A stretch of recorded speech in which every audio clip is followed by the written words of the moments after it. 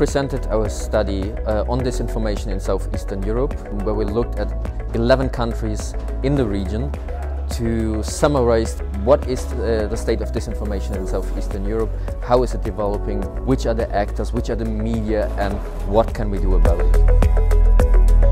You have the same messages being spread everywhere. You have modern social media platforms being the main source for disinformation in all of the societies. There's a lot of domestic actors in all the countries of Southeastern Europe producing disinformation for political or financial purposes.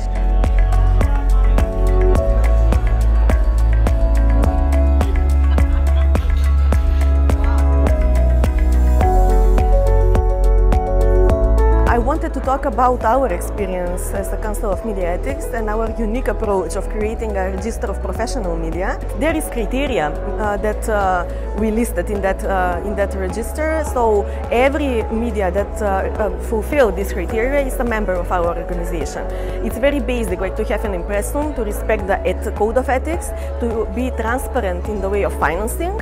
And I think that's important because that's how we make a distinction between so-called web portals that are opening like mushrooms after rain, especially before elections, and really good newsrooms that are working on the field of internet.